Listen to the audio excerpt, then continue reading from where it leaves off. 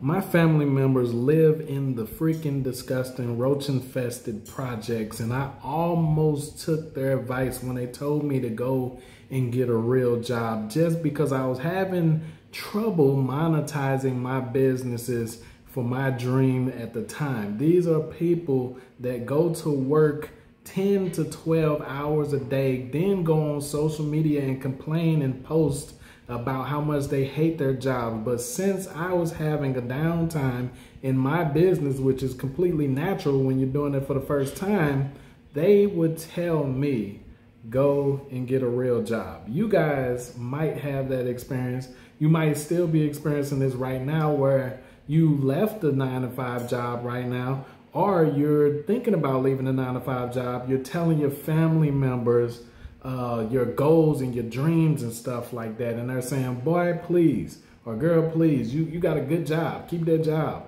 you know, or if you quit already. And they love to see when you failing at your business so they can tell you to go and get a real job. Oh, you look like a scammer talking about this online business type stuff.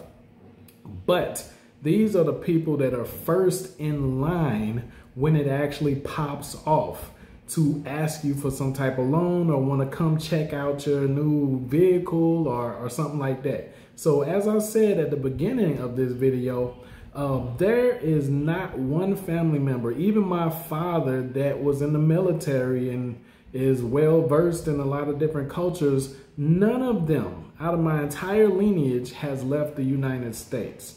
My family has the mountains, my family of 5, through my online business. After it actually finally clicked, I have the mountains as my backyard, and I usually have oceans as my front yard whenever I move somewhere. That never would have happened if I listened to them when they told me to get a real job. Guess what? I've been working since I was the age of 13. I had real jobs, and I was miserable, and I hated bosses, and I hated myself because I knew I was worth more. I knew I was not supposed to be a freaking slave. You understand what I'm saying? So when they're telling you to get a real job, what they're telling you to do is get back in line.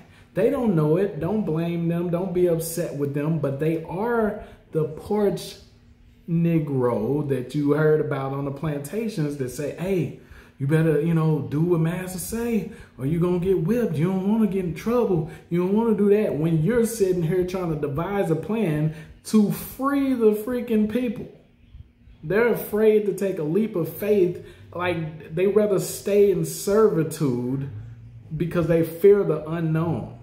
Before I left the job, before I left my last job in 2014, I was working at one of the highest paying jobs in St. Louis, a city bus driver. You understand what I'm saying? Without a degree or whatever, we were making real good money, right? And I was telling these old heads, these are elders, supposed to be wise, right? I was telling them that I wanted to leave and start a business. I was thinking to myself, hey, with all of our combined experience in transportation, how come we don't start our own small transportation company? It don't have to be a competing company with the biggest companies, but we have enough knowledge and wisdom and experience to start our own business. You know what these old dudes told me? The people I'm supposed to look up to? Hey, youngster, it's hard finding a good job. You don't want to lose this job right here, man. Just stay safe, man. Don't even do that. You know what I'm saying? Don't mess it up for yourself, man. Don't you got a wife? Don't you got some kids and stuff? You don't want to lose no good job like that. All I heard was like Uncle Tom's and Chicken George's and like, oh, I'm like, yo, dude, what are you telling me? You're my elder. You're supposed to inspire me. You're supposed to tell me to be courageous, go out and face the world even when I have fear. You understand? You're supposed to tell me, hey, you only in your 20s, go out and at least try it. These jobs will always be here. Guess what, guys? You're watching this right now. I'm going to be the first to tell you. You go out and try this stuff. Guess what's still going to be there if you decide it don't work out for you? The jobs will always be there. Your resumes will always be able to be updated. There will always be job fairs out there that you can go and stand in line and be miserable at and try to sell yourself to. I'd rather sell a product than sell myself to a 9-to-5 slave plantation, hence the name anti-job. Do you guys stand what this logo it means? It used to say F a job, but I wanted to be a little bit more proper with it, and it's anti-job right now. I'm literally against that. Who am I against that for? Well, anybody with an entrepreneurial spirit that feels like they're trapped. They know they were meant for more, but they're trapped on a slave plantation 9-to-5 job because they can't figure out the way out. If you go to my other channel, Anti-Agency, that's where we teach the business models that actually help you liberate yourself, free yourself, take the shackles off your feet and your arms and your hands and all of that, and your neck, the yoke of iron away from your neck, so that you can actually live and be free. You were meant for freaking more, man. So when your family members, the same ones that's gonna ask you for a loan, the same ones that's going to want to stay in your house or tell you, dog, why you gotta show off on social media? Them the ones in the comments like, dog, now you just showing off. Dog, weren't you the same one that told me that this wasn't possible? Ain't you the one that told me that stuff was a scam? Ain't you the one that told me I should just keep my job? You're already in a career. You already got a career. Why don't you just keep the job? Just stay safe. Be stable. Check this out. Y'all are sitting here on social media whining about inflation. Entrepreneurs, whenever the prices of goods and services and the world go up, guess what we do? We'll just start creating more offers and increasing our prices. That's how we adapt. An entrepreneur can move mountains. You understand what I'm saying? With their mind. Do y'all understand that? We don't have to wait in line and complain about prices. We don't have to complain about presidents not increasing minimum wage or none of that type of stuff. We'll increase our own minimum wage. If you want to be anti-job, you have to start thinking the same freaking way. I understand it's scary and you don't know exactly what direct path to take to leave the job and all of that stuff. Take your time, but actually plan your exodus. A plan is an idea with action. You understand what I'm saying? An idea with actionable steps. Other than that, it's just a pipe dream if you're not going to actually start making your exodus moves.